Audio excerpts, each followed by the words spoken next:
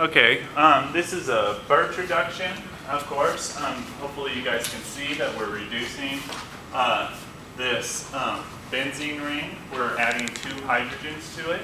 Okay. In fact, the 2 hydrogens are being added. One's being added right here, the other one's being added right there. Okay. So if you'll notice, we're adding sodium to this reaction. This reaction is going to be a radical reaction. Okay. Because sodium metal has that, it's a radical, right? It's got that 1 electron. Okay, so the one thing you want to know is that alkyl groups, well, you already know this, are electron donating. Okay, so this is something that we talked about yesterday. So these are electron donating. So since there's a lot of electron density on this carbon, the sodium's electron's not going to want to go there. It's going to go away from there. Okay, so in fact, that carbon doesn't get reduced. Okay, so that's what you want to know. Okay? So I'm going to erase this part and we'll go on. Like the primaries.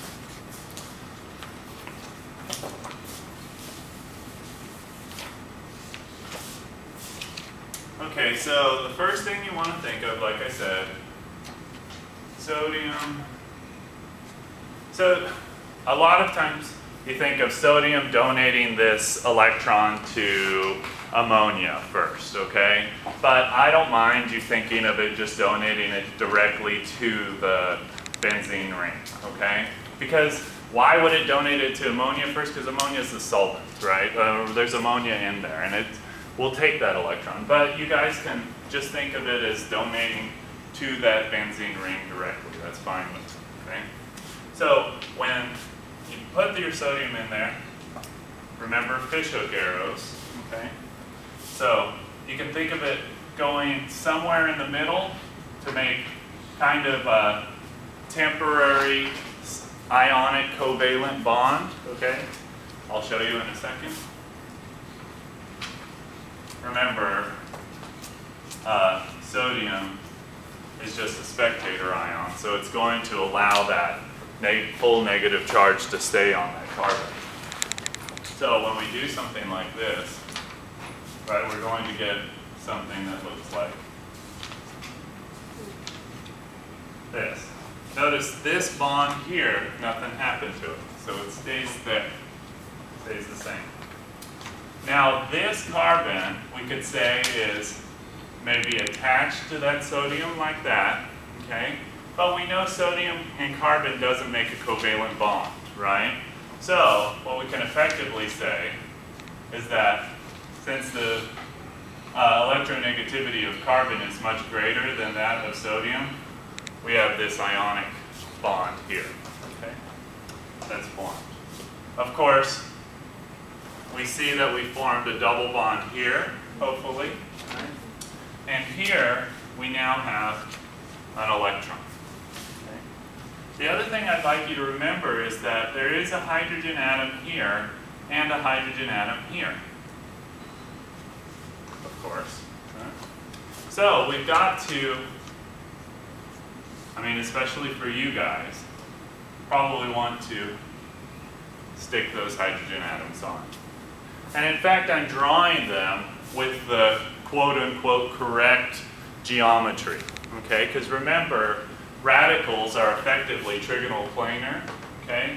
And of course, this carbon there is sp3 hybridized, okay? So, you know, you kind of want to push that hydrogen out to the edge. So now, we've got the solvent in there, which is, in this case, methanol, right? So methanol's got an acidic proton, especially when you've got a carbanion, where carbanion is concerned.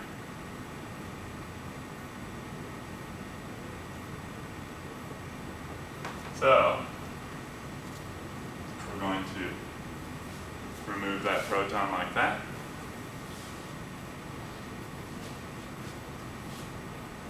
And when we do that, of course, we make that carbon very happy.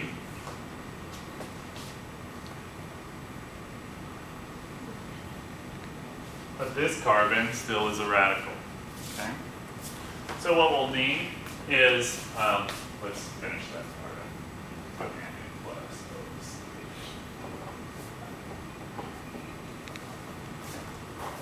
So what we're going to need is another sodium atom, okay? So we can again think of it doing that kind of covalent ionic thing, or a lot of times you'll see this single electron transfer, SET. Okay? So you can just put it like that, or like I said, you can make it be like making a covalent / ionic. Whichever one works best for you, please do. Okay? So when that happens, of course, I'm not going to draw those hydrogens anymore. So now we've made this from an sp2-like center to an sp3 center with that. Almost forget my knuckle. Okay. Is everybody okay with that? And then the next step,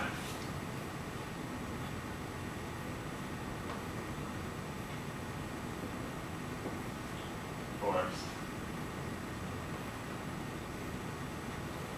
is deprotonation of the solvent.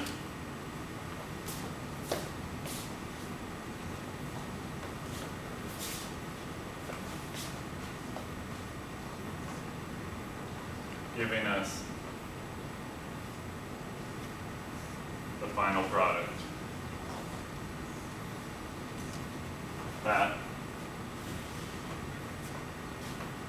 and another NaOCH. And again, it could potentially be deprotonating ammonia, it could be deprotonating this or that, you know. So most likely the methanol and the single electron is most likely transferred to the ammonia. Are there any questions on this one?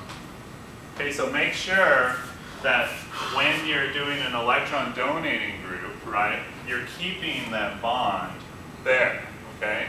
Because why? Because that electron doesn't want to go there because there's a lot of negative charge density there, okay? Why? Because this alkyl group is donating a lot of negative charge. And electrons are negatively charged. Okay. Are there any questions?